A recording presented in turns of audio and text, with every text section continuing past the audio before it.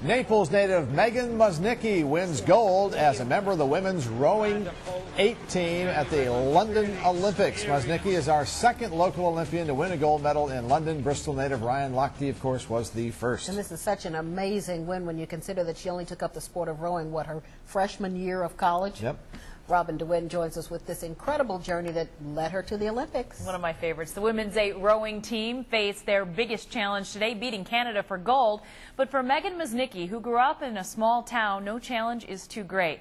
After watching the gold medal race 4 years ago, she decided her goal would be London.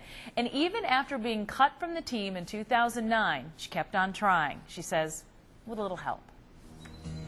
It's a banner that the Musnicki house in the small village of Naples waves proudly. Words can't describe how grateful I am to have grown up in a small town where they do care.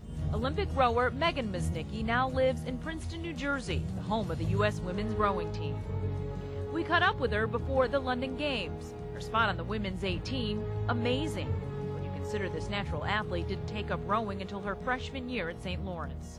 I was going to play basketball, but the crew coach pulled me aside and said you should try rowing, and I didn't know what it was, but I was like, sure, why not? I'm just extremely proud of her for actually achieving this goal that she set for herself, which initially I thought was crazy.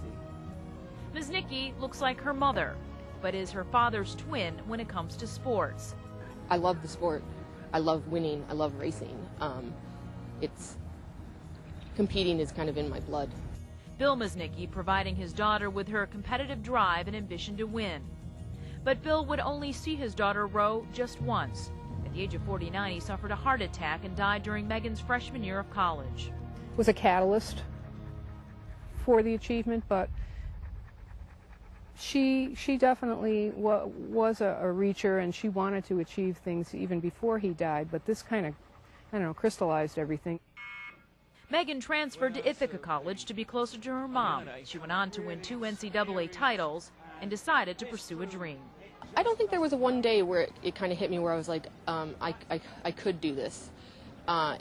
It's been kind of just a mental fortitude type thing all throughout the years, you know, because every day is not a good day. You know, I mean, it's hard to push through the bad days, but if you keep in mind your end goal, it makes it worth it. Good boy. Good boy.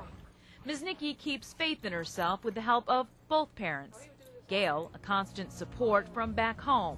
Her dad, through a bracelet he gave her, she turned into a necklace in the shape of an oar, a touchstone of sorts that keeps her safe during rough waters.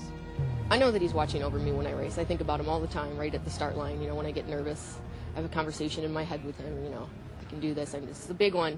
I really need you here on this one. So it makes me sad because I wish he was actually here physically to watch it, but I know he's watching.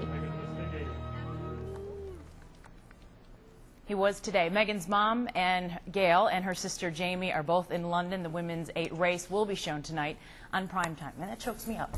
It chokes all of us up. That's a I'm good sure story. Dad was there. Yes. It's just so nice for her sister and her mom to be able to be in London to watch that today. And they have been with her through all of this. I mean, can you imagine your daughter saying in college, I'm going to do this? Yeah. And you say, and she said, she was outwardly, I said, sure, you know, that's great. But, you know, inside she was like, are you kidding me? But, you know, obviously, daughter knew best this time. Yes, so exciting. Yeah. Robin, When's the next Olympics? Oh, I think I'll do that. Right.